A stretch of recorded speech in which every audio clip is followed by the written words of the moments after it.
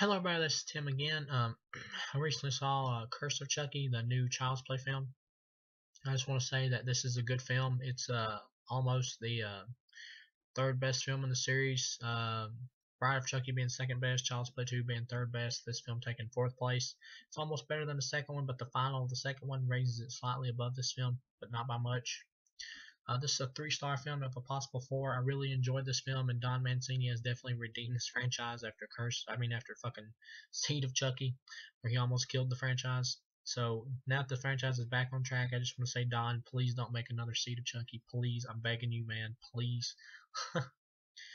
But this is a really good film, and like I've said, it brings the franchise back on track. This is the darkest of the six films. Chucky has a new look in this film, but it makes sense within the context of the story. So I didn't mind it. It took me a little bit to warm up to it, but once I did, it's fine and actually looks really creepy in some shots. This film is the most like the original in tone and in suspense and horror wise. I would say this is the scariest film after the original, but not the best film after the original. But it's still a really good film. People who really like the suspense and horror of the first film and have missed that will probably love this one. And I'll be honest, I love this one.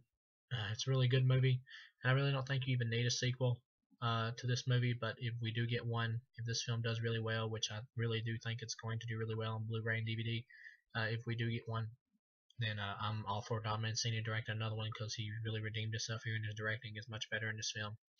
But to start the story off, you got Fiona Dourif playing Nika, a character in the wheelchair. Yes, her last name is Dourif. She's Brad Dourif's daughter in real life, and at first I thought she was casted more on name value, but her acting is really good in this film. She actually surprised me.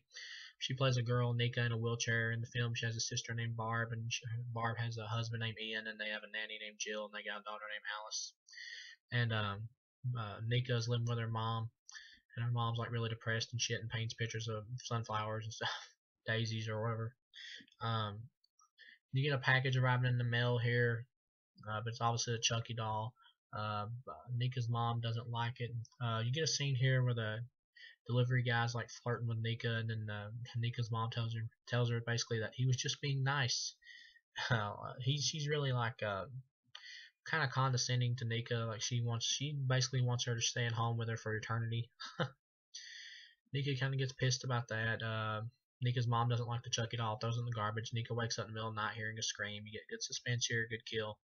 You don't see the kill, but it plays out really well here, and the direction is really cool. And Nika comes down there, and you see like a puddle of blood on the floor, and Nika sees like a reflection in it. Really good scene here, great directing there, creative. You find out, and well, obviously her mom's dead, and everybody thinks she committed suicide. Pan over to Chucky over there, fucking sitting in a rocking chair, rocking back and forth, and the camera pans all the way around, and then to the other side of Chucky, and you get the title pop up and say Curse of Chucky. Curse kind of makes me think of Curse of Michael Myers, which is not a very good film, but well, at least the theatrical cut isn't. The producer's cut is much better. But anyway, to this film here, also titled Curse. So she's the camera pans all the way around everybody, and then it's like the next day, and they're taking the police and the coroner or whatever is like taking her mom's body out of there. She's sitting at home, and then the rest of the family arrives to like consult with each other. And Nika's sister in the movie, Barb, is a total asshole. She's like trying to fucking get Nika to sign over her half of the house so they can sell it, and she can like get all the money out of it or whatever. She just wants money basically. And she like really condescending to Nika in the movie. Nika tells him that she's gonna make dinner, and Barb's like, "You're gonna make dinner?" He's like, "You hate this woman. You don't give a shit that she's gonna die. You're just basically waiting for her to die." And through the movie, you think that her husband Ian, who looks exactly like Mark Ruffalo, you think he's cheating on her with the nanny Jill, but come to find out it's actually Barb who's cheating on her husband with the nanny. So it's like there's some lesbianism in this movie, guys. You might enjoy it. But anyway, so that makes you hate her even more because Ian, the husband, is like he's a nice guy and he's not really a dick or anything. He's like the only other likable character in the movie, and they got a priest with him called Father Frank, and well, he's all right. Um, so Alice, the little girl, goes to the bathroom. Chucky's like disappeared. He's in the bathroom. He jump scare. He like slings his arm out at her, and it's a pretty decent little intense scene. Ian and fucking Jill, the nanny, get the door open, but she's alright, even though she was screaming. She just got like a jump scare, I guess. So she's fine. You get some lines here that kind of step on the toes of the original a little bit too much. This film is like gigantic fan service through and through, but not in a bad way. I do enjoy it. But you get a line here that kind of is a little bit too close to the original, where she says Chucky's my friend to the end, and I'm like, I don't really need that. A little bit too close to the original. But they're all chilling out down there now that Alice has Chucky. She loves Chucky basically, and she says Chucky wants to know what's for dinner. So Nika says she's gonna cook dinner, and that's where you get to see where Barb's like an asshole, and she's like, "You're gonna cook dinner?" So Nika goes to cook dinner. She's cooking for everybody, and she leaves the room, and fucking Chucky pulls into one of the Mills rat poles, and I guess he was gonna pull them all, but Nika makes it back in before he gets a chance to. So it's like a question of who is gonna eat the one with the rat poles. It's a pretty cool scene. You get like a Russian roulette scene here. It's pretty entertaining. The camera like spins around over top of like everybody eating, and you think it's gonna be the little girl Alice at first, but it turns out it's the priest. They played it up a lot. I'm disappointed you don't get to see the priest like wreck his car or whatever, or wreck. I mean, but you get to see the aftermath, and his fucking neck is like stuck, and this big piece of metal is like right at his neck, like the only thing holding his head in place. And one of the cops is like friends with him or something like that, or goes to his church, I believe, and he gets him to move the piece of metal it's hitting him in the neck, and his fucking head falls all the way backwards and comes completely off. Pretty cool scene. Meanwhile, back at the house, you find out that Barb is cheating on her husband with the nanny Jill, like I said.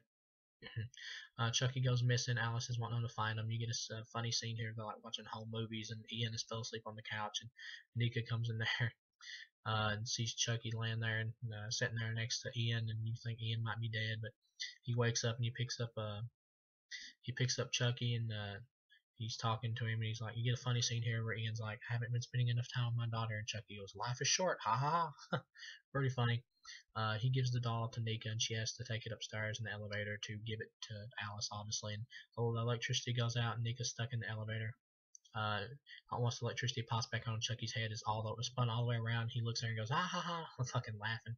Pretty creepy scene, actually. This movie is actually the scariest after the original, I would say.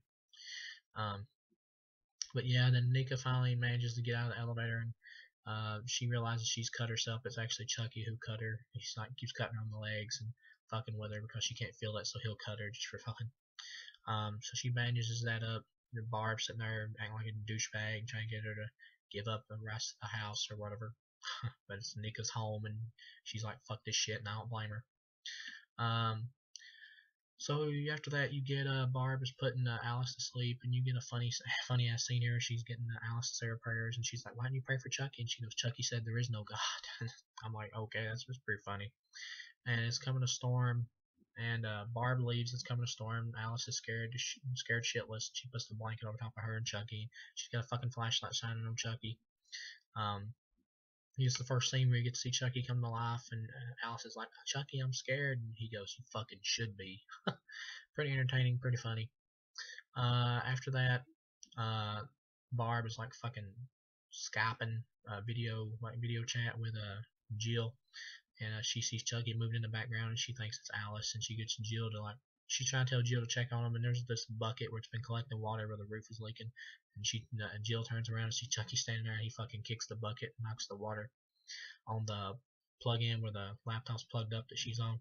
It fucking causes her to get electrocuted, and her fucking eye like vaporizes and gets a big black spot around it, and smoke's coming off of it. She falls over dead, so Jill's dead. Pretty good death scene here. I enjoyed it. This film has a lower budget than other films, but it works in this film's favor. The film doesn't look lower budget. It looks pretty much like a film that should have went to theaters. But yes, this film is direct to DVD, direct to Blu-ray, but it's not in a bad way. The lower budget for this film works really well, and it's the only film that comes close to being scary as the original. But yeah, she's dead. Barb gets up to go check on Jill, basically. Barb's character is so hateable in this movie. She doesn't even care about her own daughter. It doesn't even seem like she does. And Ian wakes up and he basically tells her she's fucked, that he put a camera inside the doll and has been recording everything, and he's going to use evidence of her cheating on him to get sole custody of their daughter. And gets pissed off, leaves, and she's well, before the electricity started messing up after Chucky killed the nanny. You get a scene where Nika is, well, she calls and fucking tries to find out where the doll came from. They tell her it came from the evidence depository, and she's on the computer looking up like Chucky doll evidence, and she sees like little references to all the other incidences from other films. So this film is a sequel to Seed, just so people know. I mean, really know, because I've heard so much confusion on the internet of people wondering, like, is this a sequel to 3 or a sequel to Seed? Just to completely clarify this once and for all, this is a sequel to Seed. I mean, because I don't want to repeat myself too many times by saying this is a sequel to Seed, but it is a sequel, just so people will stop asking. But so yeah, she looks up like Charles Lee Ray or whatever, and fucking. Well, anyway, so back to what I was talking about. Barb is there with the doll, and she's arguing with Nika because she thinks Nika's known about Ian recording everything this whole time or whatever. And Nika's like trying to tell her just to put the fucking doll down, but Barb tells her to go fuck herself basically, and heads upstairs because she thinks Alice is up there because she's seen Chucky moving earlier, so she thinks that was Alice. So she heads upstairs to try to find Alice. This movie has some really tense and creepy shit here. The Chucky doll is like fucking sitting there, and he's got like little plastic peeling spots on his face, and Barb goes to like peel it off, and she sees this fucking stitches underneath, obviously. And all at once she puts her finger towards Chucky's mouth. He fucking leaps out at her. Pretty effective jump scare here. He leaps out at her. She falls down. He walks up to her and he peels off the last bit of his face or his mask or whatever, and he goes, "Now Alice knows there is no God." It's pretty entertaining. He fucking stabs her in the eye. Well, before he stabs her in the eye, but right before he does that, he says, "You have your mother's eyes," and they were always too fucking close together. Pretty entertaining, pretty funny. So he stabs her in the eye, fucking cuts her eyeball out, which is a pretty good death scene for such a douchebag character. Electricity's out, so Nika has to crawl all the way up through there, and she's at the bottom of the steps, heading up to the attic, and she's basically hollering up there, trying to check on Barb, and then fucking Barb's eyeball comes rolling down the steps. Pretty funny, pretty entertaining scene. And Barb's body comes tumbling down the steps, falls on top of Nika. She throws Barb's body off of her. Sees Chucky up there standing. Pretty creepy little scene here. Chucky starts walking down the steps, talking about how he's gonna come get her, and he makes it to the bottom of the steps, fucking squishes Barb's eyeball. Which is pretty funny. Nika gets a extra wheelchair she had out of the closet, takes off in it. She manages to get away from Chucky. She makes it in there where Ian is, wakes him up. You get a montage where they find all the dead bodies in the house. Ian is looking for Alice. Nika gets locked up in the garage where the car is, and Chucky's like in the vehicle. He's thinking, I thought he was gonna run her over at first, but he's like gonna choke her to death with exhaust fumes. She manages to get an axe, bust the window open. She tries to get the keys, but fucking Chucky swallows them, which is pretty funny. Ian makes it back in there. Through the movie, apparently the character Nika had a heart attack once before, or a heart problem once before, and that she might have another one if she gets really stressed out. So Ian comes in there and takes the axe from her and thinks that she's the one that's murdered everybody because, well, they're the only two people in the house. And she starts having heart problems again. She wants him to give her a shot, but you don't know if he does or not. And the camera, that screen like fades out, and she wakes back up. And of course, he did give her the shot, and she's tied up. And he tries to figure out what the fuck's really going on. So he looks at the footage from the camera he planted in the doll. He's looking at the footage, and all at once Chucky fucking comes in there, and you get a scene on the footage where Chucky's like playing hide and go seek with Alice and getting her to hide. And he goes, "Just shut the fuck up" or something like that, and Alice goes, "Chucky, stop swearing." It's kind of like a little funny throwback to part 3. It works. Like I said, this movie has a lot of fan service in it. And then fucking Chucky grabs the back of the wheelchair, rams it into Ian, and he fucking does a flip and lands on his back. Chucky walks up over the axe, and he says a really funny line here: "Say hi to the missus for me," and chops his fucking like whole lower half of his face off. Pretty graphic. This is the unrated version I watched, so I'm not sure what the differences are between this and the R-rated version, but this was pretty damn graphic, and it worked really well. Probably my favorite death scene in the movie. He chops off the whole bottom of his face. So he's fucked. He's dead. Then Chucky like fucking tries to attack Nika. Nika manages to get the tape off her mouth. She sticks her legs up at him, and he fucking hacks her legs instead of her because she can't feel anything in her legs. She knocks him down, takes the axe, lops his head off. So he ain't got no head basically now. She turns around. She manages to get loose and tapes up her bandages up her wound on her leg from the axe. In the background, you see Chucky like taking his head. His body takes his head and puts his head back on, reattaches it. Chucky doesn't bleed in this film, which might disappoint some people that you don't get the whole him turning human thing or whatever again. But it didn't really bother me because I've had like 5 movies of that already. So one without that doesn't really bother me. I guess this film takes place in the amount of time before he gets a chance to turn human, so I'm okay with that. So then Chucky fucking snaps his head back on, it spins back around to and he runs and grabs her, grabs the back of the wheelchair and fucking lunges her from the top of the stairs all the way down to the marble floor, and she's like bleeding from her legs where they've hit the floor. Chucky walks down the stairs. You get a flashback scene here where he explains to her why he's targeting her family. It's basically a revenge thing. When he was Charles Lee Ray and when he was alive, he was friends with the family. He was one of their neighbors. Uh, the mom's husband died, and she was pregnant with Nika, and Charles Lee Ray is basically in love with her, and he keeps her hostage, and he keeps bringing her daisies or sunflowers or whatever. I don't remember which, but he keeps bringing her flowers, and it's kind of shot like a comic book, kind of like Sin City. It's shot so like artistically, it kind of takes me out of the horror of the movie that it had going for it, but not in a bad way. And Brad Dourif gets more to chew on here in this film than the other ones. He gets to actually play Charles Lee Ray again, and he does fine. He doesn't look as young as he did in the first movie, but he still has his long hair, and he's rocking the same coat from the beginning of Child's Play 1. So he does really good here, and he's fine. He's perfect. Brad Dourif as the voice of Chucky is fine. It's not even worth mentioning because he does great again. But you get the flashback scene, and come to find out she fucking like ratted him out to the police. She had managed to rat him out, and the cops show up there to arrest him, take him down.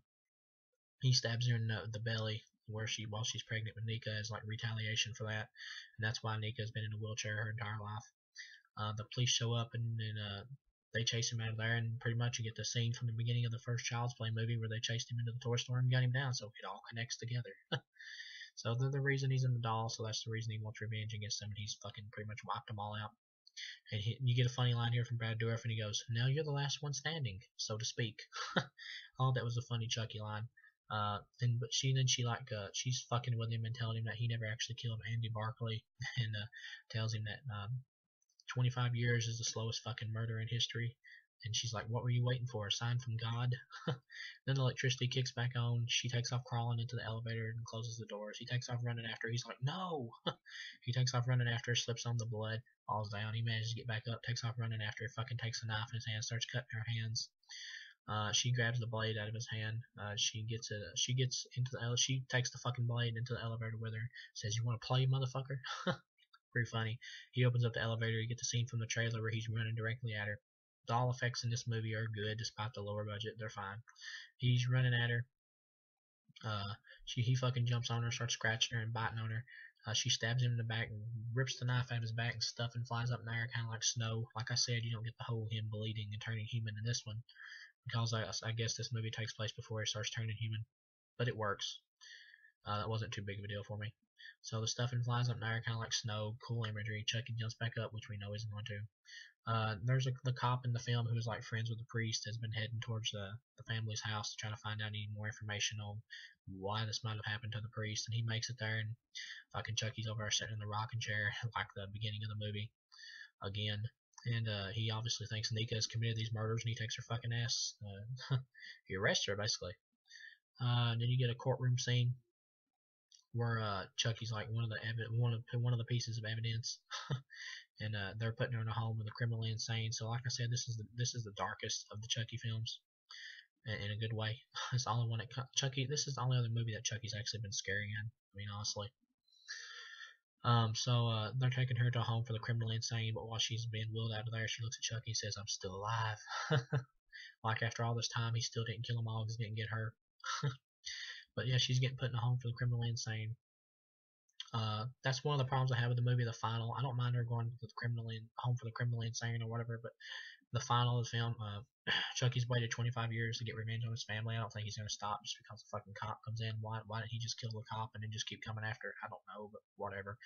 It's the only thing that elevates the second film slightly above it. And this film has like multiple endings, like all stacked onto one, but it doesn't hurt the film. I mean, bad at all.